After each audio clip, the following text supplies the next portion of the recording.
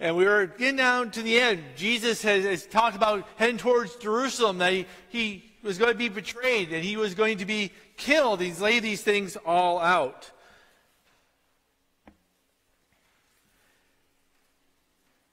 And in that reflection that we have, and so this morning, we're going to talk about a man you probably know. It's interesting because about some of the folks in the Bible. There are some names that you may not be familiar with.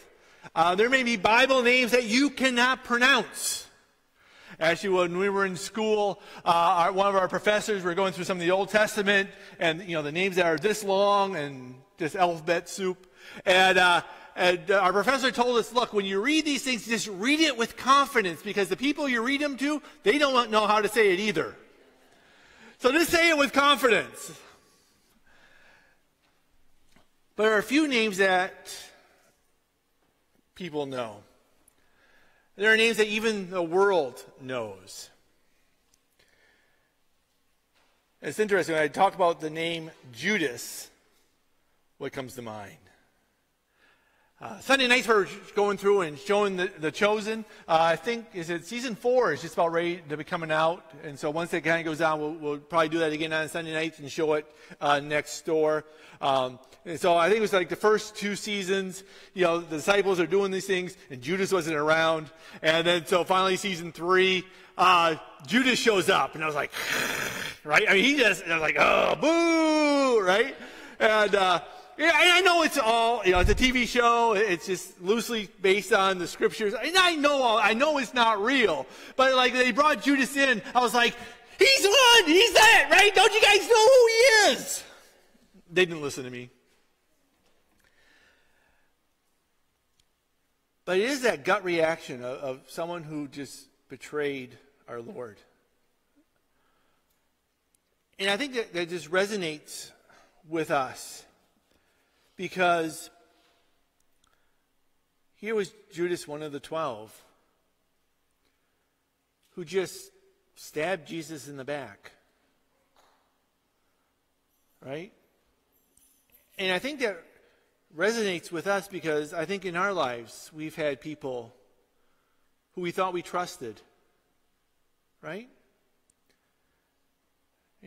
Some of you are more on guard than others. I'm one who kind of wears my heart in my sleeve, and that's a dangerous place to wear your heart. And build relationships. And I remember in one of the churches I was at, and we're talking about an issue, and I was sharing kind of what I was going through. And these are men I had served with for at least 5-6 years at that point, and we were gathered around the table, and I just kind of poured out my heart. And one of the deacons looked at me and goes, "You need a friend to tell them to." And I was like, I thought I was. And I was like, oh. You have people that will gossip and talk about you behind your back. So I think the idea of betrayal is something that resonates with all of us because I think we've all have been there. Matthew 26 starts off in verse 14. There's then one of the 12 called Judas Iscariot, boo, hiss, right? Went to the chief priests and said, "What are you willing to give me if I deliver him to you?" Talking about Jesus. And they counted out to him 30 pieces of silver, and from that time he sought opportunity to betray him. And it's funny because we read through the Gospels and Jesus had his disciples and they were all there ministering, serving together. It was funny because I was sharing once, I said, imagine, the 12 disciples and Jesus hanging out and, there wasn't a Western Union? No. Hotels along the way. And, there were all these places. So often they would be out around the campfire. And I made a comment. I said, I imagine, they laughed and they joked. Right? I mean, guys, you've been out, right? I mean, you get out there and guys are just ruthless with each other. And that's how we show our love, right? And so I just imagine the disciples doing that and Jesus being along. And I had a lady come up to me and she goes, "Well, you're being disrespectful. Jesus never laughed." I was like, I don't think so. And Judas blended right in with the rest of them.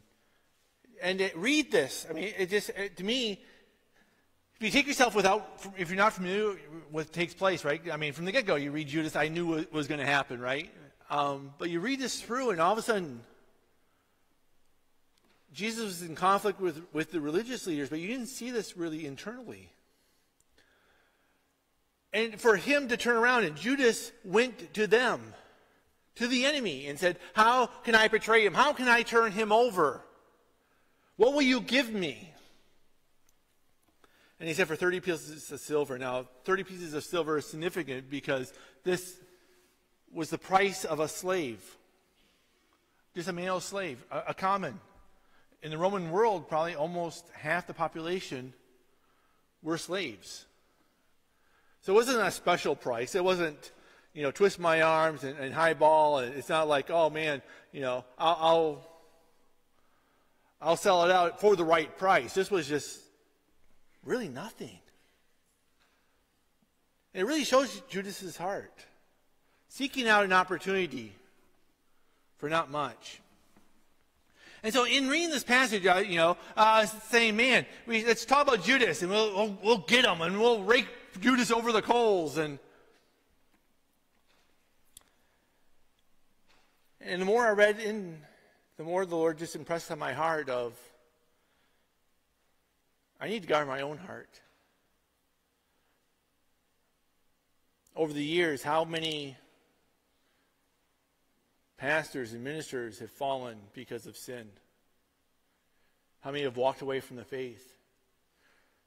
Right? How many people do you know who have just walked away from church? Are living a life that really aren't even reflecting the fact that they believe in Jesus, let alone love him. Celebrities, stars, politicians seem to be leaving the faith at record numbers today.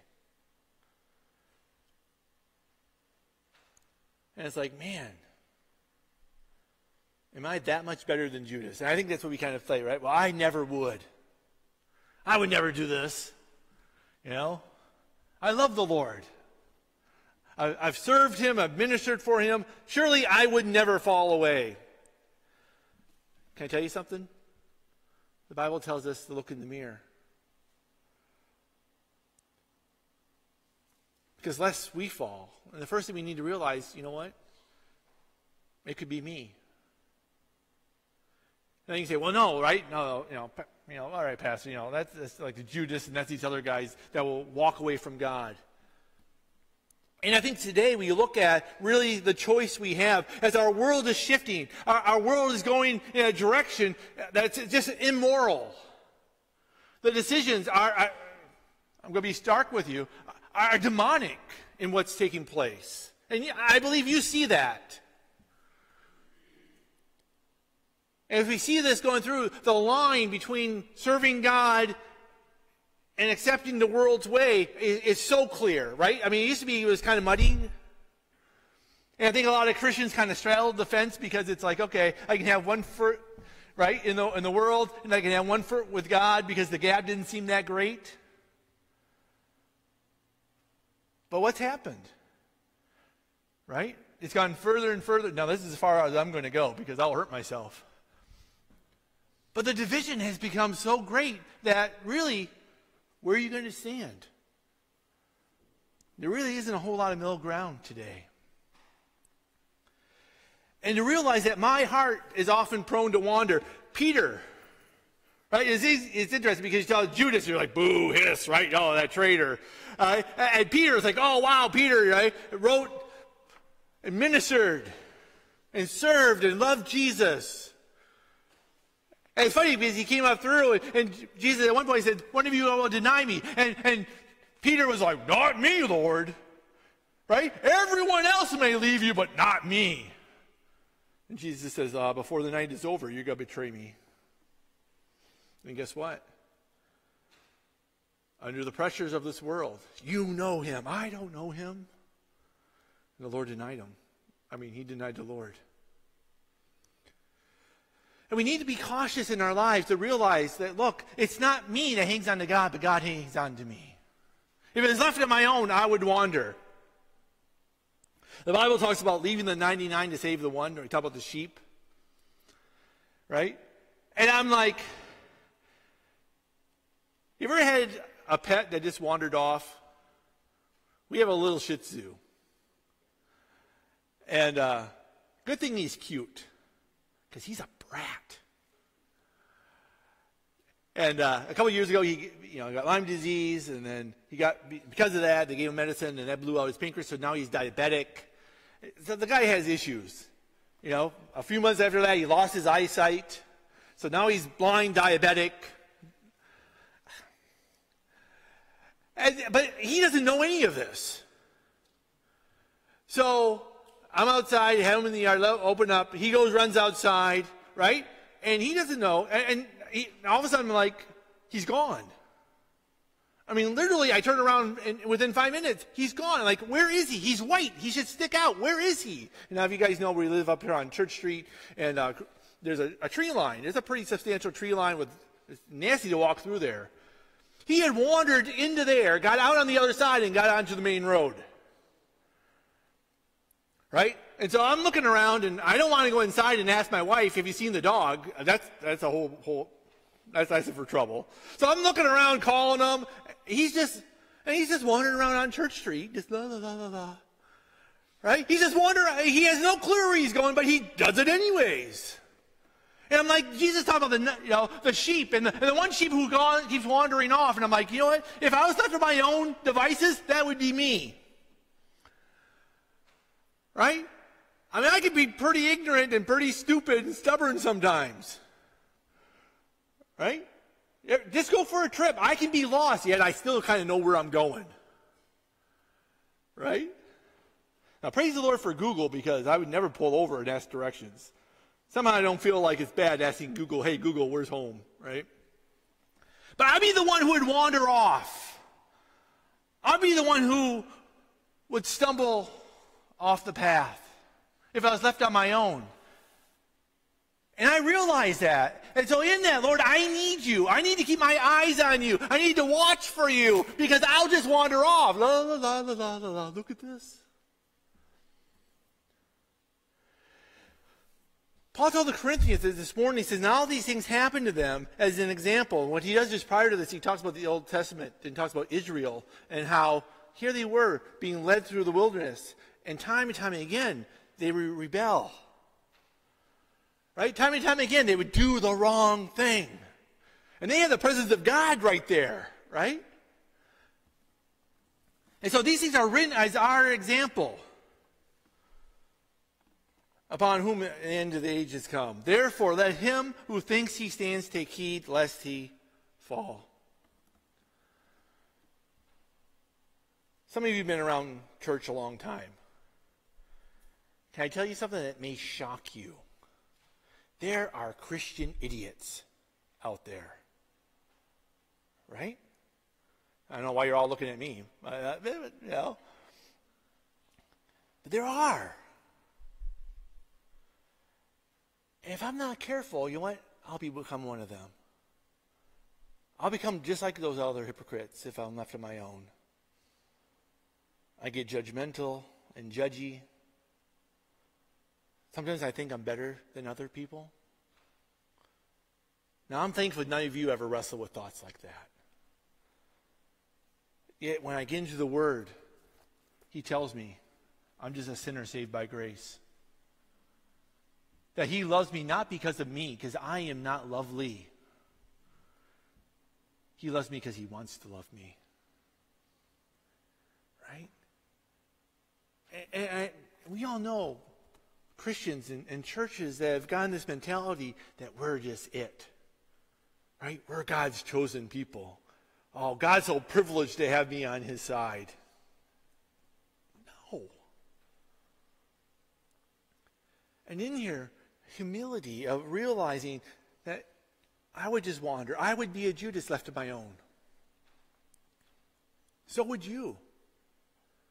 When push comes to shove, am I standing? If I do, it's not because of my own strength, it's because of Him. And when I stumble and fall, he forgives. Peter denied the Lord. And we see the Lord, after his resurrection, restores Peter. I'm so thankful he forgives and loves. Right? He's a merciful God. Why? Because I need mercy. You need it. And can I tell you something? I think if we can humble ourselves, I think more people would come to the Jesus that we love, because sometimes we're in the way. If I'm just being honest. Of course, not you. I'm talking about myself, because you don't have that problem, right? James tells us, blessed is the man who endures temptation, for when he is approved, he will receive a crown of life, which the Lord has promised to those who love him. Let no one say when he is tempted, I'm tempted by God, for God cannot be tempted by evil, nor does he himself tempt anyone. We talk about temptations in this world, and they're everywhere. Right? I mean, especially nowadays. If you have one of these, there's temptation right there everywhere. Right? I mean, there's not any things you're looking for that pop up. And say, hey, click me, click me. I mean, I remember growing up, like, the real evil of the day was like, as a kid, I remember walking through the grocery store, and you had all the tabloids.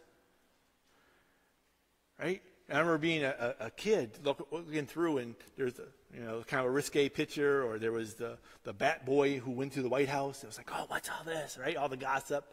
And I remember as a kid sitting there kind of soaking that all in, right? And my mom was like, don't look at those. I'm not. Right? Look over the counter and try to see the Sports Illustrated, right? But it used to be you always had to go out for these things, and now it is spoon-fed to you, whether you're looking for it or not. Temptation is everywhere. Temptation of the world draws us in. Now, I want to be clear. Temptation itself is not sin. Jesus was tempted, yet without sin. Right? So to have that temptation, because sometimes I think we confuse that, because I feel like if I'm tempted, oh man, I might as well already sin. Right? Because I wrestle with something, and your wrestle is different from mine. Right? So I can't judge you in your struggle because I got my own. Right? So we got to be clear on that. But temptation itself is not sin. James goes on. It says, but each one is tempted when he is drawn away by his own desires and enticed. Then when desire has conceived, it brings forth sin. And sin, when it's full grown, brings forth sin. We see this progression. What happens is we are tempted, and then we make a place for it. Right? We see something, and we look a second time. We go back and check it. Or maybe we do it once and then right? And so we start making, what happens is we start, inwardly, we make a place for it. We give that whatever that is, that temptation, we give it a place in our heart. Then what happens is, once it's in our heart, then we start thinking about it. Right? And I think this is one of the big deceptions, because in our world today, we're pushing so much into our kids. Oh, they'll find it anyways. What we're doing, we're dumping a bunch of garbage into their heads, right? You're watching, you're viewing, you're listening, you're consuming all these things, and it is poured into you, and now it's got a hold on you. So we see this progression, right? You're tempted, but then you give into it. You give into that desire, right? You haven't done it, but now you're thinking about it. Oh, I'll drive by that again. Oh, I'll go to this site again. Oh, I'll just peek at this, right? And all of a sudden now it's kind of just germ starting to grow in you. I imagine that happened to Judas. Whatever happened, we don't know exactly what took place in his life, but in here we see this, right? It had to have grown. It must have a hold on him to finally, eventually he gave in. But sin starts in the heart. And then, right, desire, and then we're enticed. And then desire is conceived. What? Then now, all of a sudden, now we do it. A couple of years ago, I ran into a lady at the hospital. We were in a waiting room, and the lady was older than I was, and there was a little kid running around. And I made the big mistake. I said, oh, is this your grandkid? She goes, no, this is my daughter. I was like, oops. She goes, yeah. She goes, I just met this guy, and she just happened. Now, I'm not the brightest bulb, but it didn't just happen. There's a whole process. I won't get into it, right? There's a process of how this happened. And sometimes we're like, oh no, all of a sudden this sin popped in my life. No, it didn't. Somewhere along the line there was a seed, and you fostered it, and now it's come out. And then sin, once you do it, it gets a hold of you. And sin brings and birth the sin, and sinful growth brings death. We see that progression in our lives. But it all starts with that harboring within your heart. And that's why the Bible says confess our sins, right? Once you have that, Lord, turn it over to you, right? Nip it in the bud. I was going to do a Barney Fife, but I don't know how many of you guys know who that is. Nip it in the bud. Okay. Right? But stop it. The sooner you do that, the sooner you confess it, the sooner you turn from it, the easier it is. Because the further down that road it comes, it gets more of a hold on you. You know what I'm talking about. Proverbs tells us to keep your heart with all diligence, for out of it springs the issues of life. Right? Keep your heart. Guard your heart. One of the things I want to tell you young people, guard your heart. Be careful what you let in. You know, I didn't always do the right thing. And as a young man, there are images that I looked at. I was a teenager. Pictures that I looked at. Every still, once in a while, if I close my eyes, I have an image that pops up. I can't remember what I did yesterday, and yet somehow an image from 40-some years ago will pop in there. Guard your heart. Guard it. I used to always use the illustration of brain tacos. I think I probably talked about that. My brother took me to this little Mexican place. And you know it's good when they don't speak English, right? I was the only my brother and I were the only gringos in the place. And we go in there, and he orders for me. He spent many years down in South America, so he orders for me. And he comes out in these little street tacos. And I love hot sauce and tacos and all that. So he brings out these 3 little street tacos. And I said, what is it? He goes, just eat it. And so I did it, and it was great. Right? The texture was like a little spongy. I said, well, what is that? He goes, it's beef brain tacos. And they were good. Like I said, they have a kind of a spongy chew to them. I was like, oh. And it was funny, you know, here it is, it's been several years later, but every once in a while, I have a hankering for beef brain tacos. Right? How many are with me? For the record, we got one hand went up. All right. Right? And the reason why is because you never tried one. Right? I've tasted it. My taste buds have exploded with pleasure of the beef brains in my mouth. But now I know what it's like. And you can't get a good beef brain taco in Maine. Maybe you can, I don't know. But right, but because I've tasted, I know, and therefore it's got a place in me. I say all this because fill that in with whatever temptation you have. Right? You'll never become an alcoholic if you never have that first drink. You'll never become a drug addict if you don't take that first dose. Right? Somewhere along the line, you open yourself up. So guard your heart. Guard it. And because we look at this, and I'm not immune, right? Be careful of saying, I'm not immune. It won't happen to me. Because guess what? It can. Timothy says this, and now the Spirit expressly says that in later times some will depart from the faith, giving heed to deceiving spirits and doctrines of demons, speaking lies and hypocrisy, having their conscience seared with a hot iron. Right? One of the things to watch out for in your life is one, opening that door. The second thing is be careful that when the Holy Spirit prods your life and you feel that conviction and you keep saying no, you can become callous. Right? Christian, one of the worst things that you can feel in your life when you no longer feel the conviction of God in your life. it can happen to you. And somewhere along the line, Judas hardened his heart. That voice in you, when you no longer listen to it.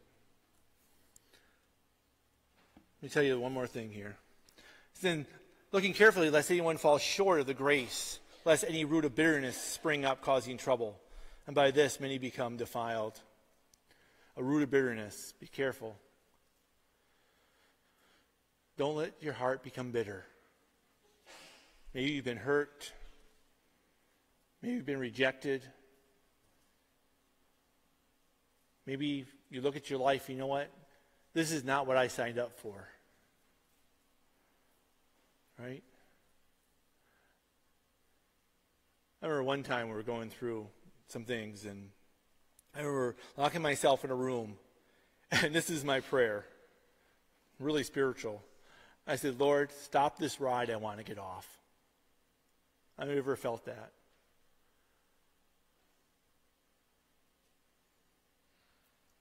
And it's easy for us to become bitter. The problem with a root of bitterness is it doesn't stay there. It grows, and it will consume. Don't become bitter. And I imagine Judas somewhere along the line. I don't know. There's speculation that maybe Judas wanted Jesus to take the throne, remember? And Jesus wasn't doing that, and they thought he was going to take over. So maybe he thought, if I force Jesus into the situation. But things weren't working out like he thought it was going to. And I wonder if Judas became bitter.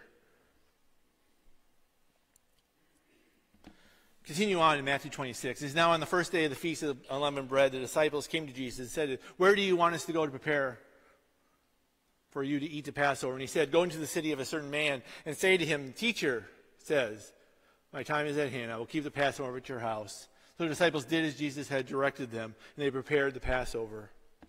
And when evening had come, he sat down with the 12, and now they were eating. He said, surely I say to you, one of you will betray me. Life is going on.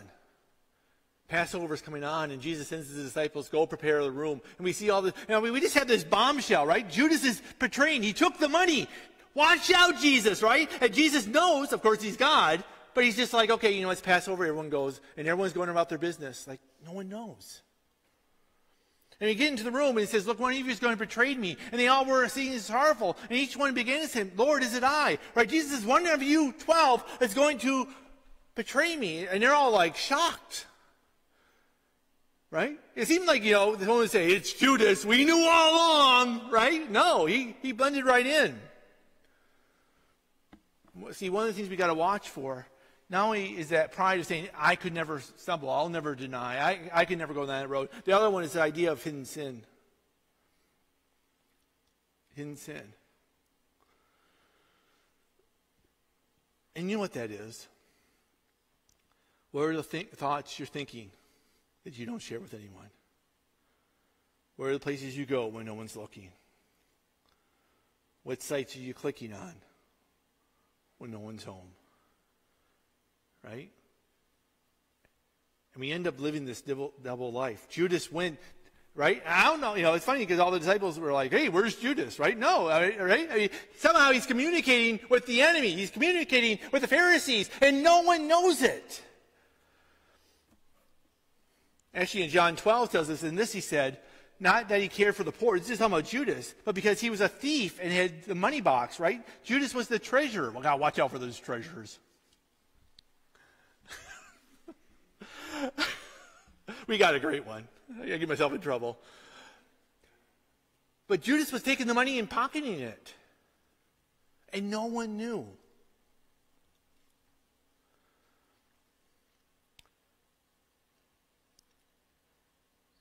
See, the path of walking away all begins in secret. See, it's not about who you betray to be. It's really who you are when no one's around. Guard your heart. Be careful because you think you might get away with it. And so they go through here. And the disciples turn around and says, and he answered and said, he who dips his hand with me in the dish will betray me. So it's coming that time, and they sit around and eat, and you dip the bread into the,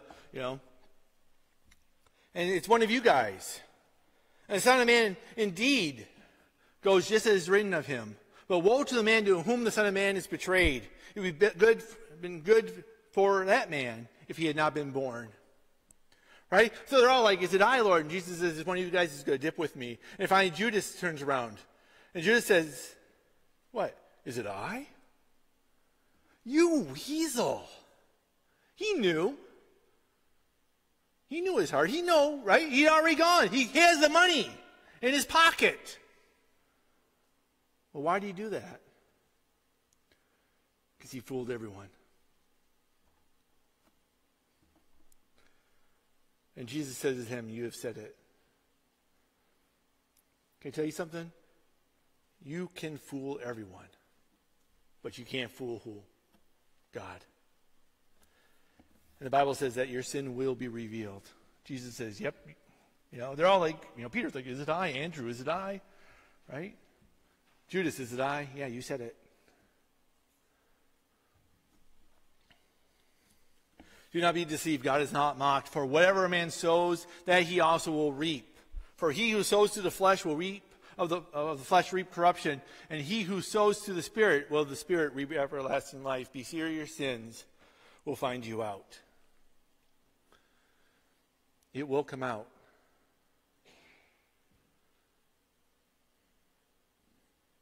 So you're better off getting in front of it and confessing it.